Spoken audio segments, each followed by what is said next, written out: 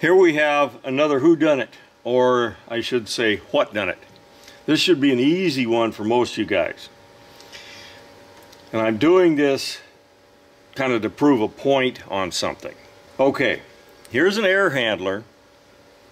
I've got R jumpered to G, so the fan should come on as soon as power's on. Now I've got a screw into the door switch, so there should be power there, but there's nothing happening. There's no light on the board. Maybe you can see there isn't any light on that board, so this would probably indicate that there's no 24 volt power to the board. So let's see if we do have, well, let's see if we have 120 to the board. And let's go from there. Now, here's my 120 leads that go to the transformer, which is up here. You can't see that too well. I guess well, I can see it okay. The black and white wire coming down here. So I'm going to go ahead and check that black wire and see if I have power there.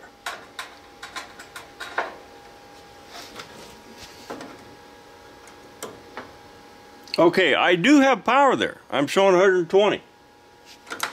So if there's power there, does that mean then that my 24 volt transformer has failed? Let's check a little farther. Let's see if we can check the output of the transformer. Now I've got the leads hooked up to the output of the transformer, and again I'm showing 0 voltage. What's next? Well, being as I've got these leads hooked up, let's see if the 24 volt side of the transformer is open. So we will go simply to ohms.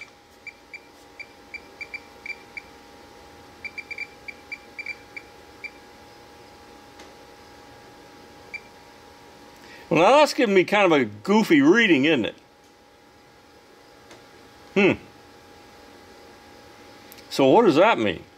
Now normally when a transformer goes out and one of the windings of the transformer has an open in it, it's usually in the 120 volt.